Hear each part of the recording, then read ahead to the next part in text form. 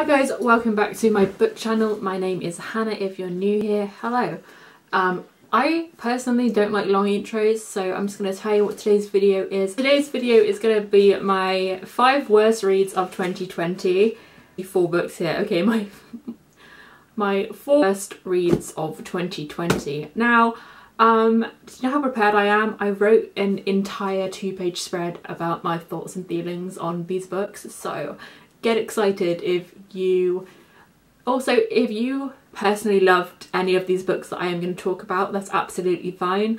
It's just you're allowed different opinions, and that's how reading works. You're not going to like every book you read, and you're not going to fall in love with every single author that you end up reading, and if you read so many thrillers at once it kind of gets repetitive. So anyway, let's grab my notebook. This is my I have some strong opinions on these books. As you can see, I wrote an entire 4-page spread of booktube ideas, and that never happens to me, so look forward to them videos. So we are going to reads of 2020 before it's too late into 2021 for me to talk about stuff I read last year. So by far I'm not going to leave you in suspense. We'll just start with the worst book I read last year and get it out of the way, because oh my god. Okay, the worst book I read last year was The Holiday by T.M. Logan. Now, the premise of this book is so good and I was looking forward to it, but however I couldn't connect with it at all. It just left me very bored, you know? So this, if you've never heard of this book is one of those ones that takes place on a holiday, and there's all these friends, and then they have secrets, and the secrets get found out. Pretty self-explanatory that obviously it's a thriller. People end up dying, and there's trouble in paradise. So someone in the villa is prepared to kill to keep their secret hidden. That's not even a word. Secret hidden.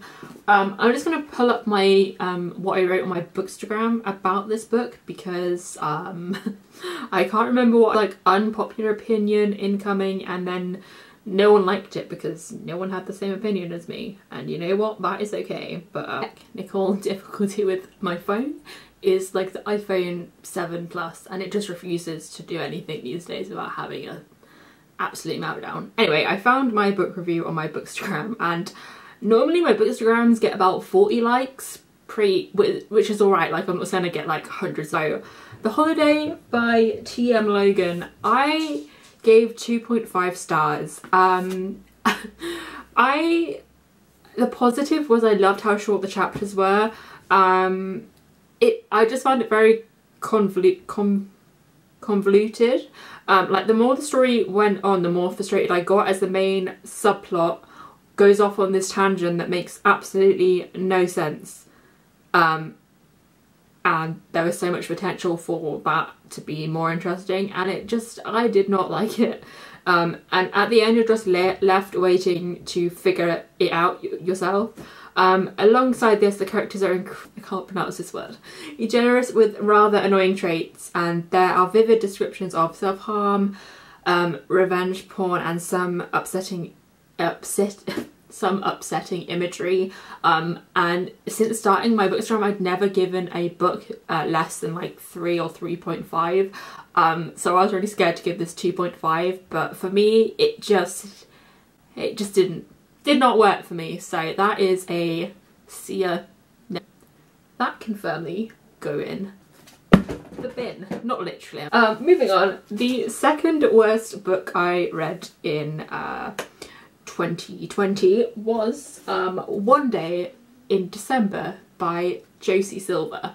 I absolutely love the premise of this book, and I read it in December and it made me feel all oh, it's Christmassy, I love it. Was really excited to read a Christmassy themed book set in December, and it made me feel all oh, how cute, because me and my boyfriend met in December, and I was like, oh, this is cute. But however, no, I really hated the main character. The main character that Laurie has this thing for. You're never really sure, will they, won't they, is the main premise of that. You're left wondering, will they get together, will they not get together? So you follow them through years of their lives, and they're always, the main character's Laurie, his name is Jack, so Laurie and Jack are always in each other's lives, and the way they end up meeting is just like, you're left like, really, would that happen in real life?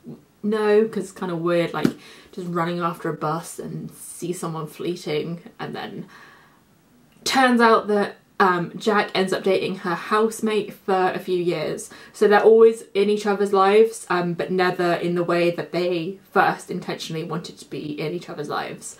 It was kind of like love at first sight, but they weren't allowed to be together the first time they met each other because he was dating her housemate. Then drama ensues, and honestly, if the guy Jack wasn't such a dickhead, I would have liked this story more. But for me, it just felt like they just shouldn't really.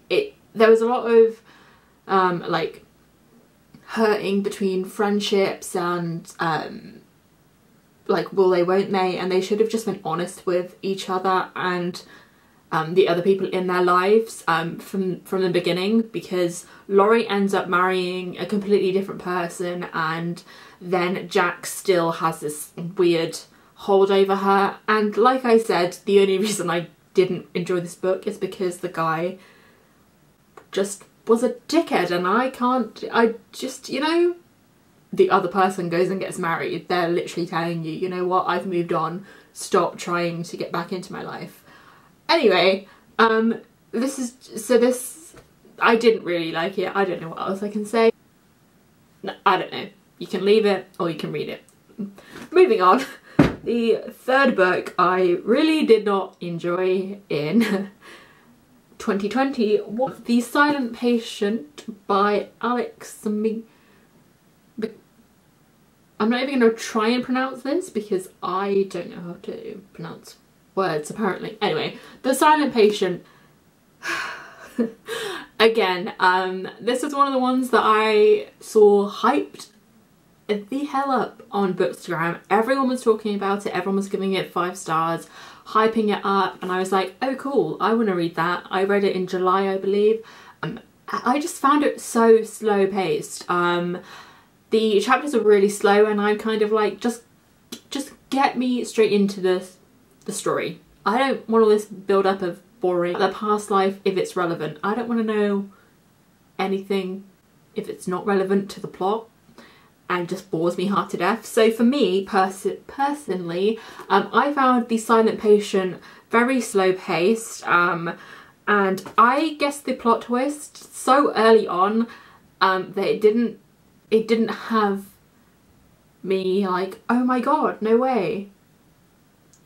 I wasn't like flabbergasted, like holy crap, I wasn't expecting that. I guessed it so early on, and I think that's just because I personally read a lot of thriller-esque books, and I think the way you can only do a certain storyline a certain amount of times before it gets like, oh, that was obvious. But if you've never read thrillers and you've never seen an obvious plotline or twist in a thriller book, then I guess it would surprise you. So no wonder it's hyped up on Instagram. I gave 3 stars just because the chapters are really short and easy to read. So yeah, I didn't really enjoy this one. It was just kind of really obvious to guess, and meh, I don't know.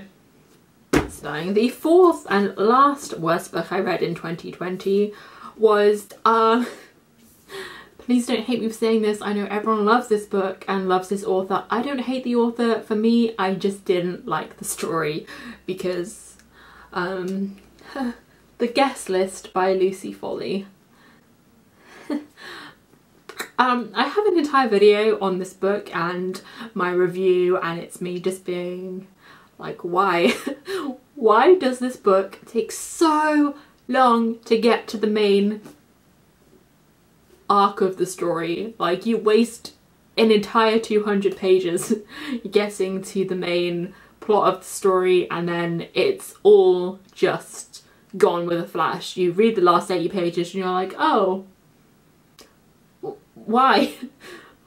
why did we waste all this time trying to figure out who it's who, etc., and just really graphic descriptions of self-harm and alcoholism and just like really unhealthy relationships in this book, and not a lot of people talk about that, but for me I found it really uncomfortable to read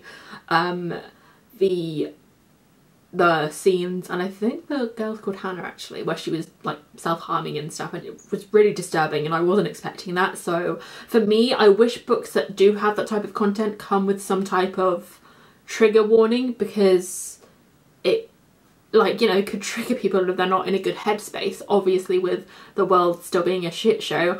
And I have, this is my second copy of this book because my sister bought it for me for Christmas. So sorry, it's not like I love books, I just personally didn't enjoy this book, so now I have 2 copies away. So yeah, this book was just, it took so long to get to the plot that it wasted my time, and I feel like my time reading this can never be revived. I don't know what I'm saying anymore. Anyway, so a lot of people have said, oh, are you going to read The Hunting Party? And I've heard people say The Hunting Party is essentially the same story, just set in a different world or place. It was really fast-paced. Fast-paced in me being reading it really fast, not fast-paced as in the story. Because we see a theme. All these 4 books just took so long to get to the point, and it just either one way or another, I didn't, unfortunately I did not enjoy. And for me to be talking about books I read in 2020. Anyway, yeah, these are the worst books that I read in 2020. Yeah. Okay, I shall see you in my next video. Thank you for watching. Bye!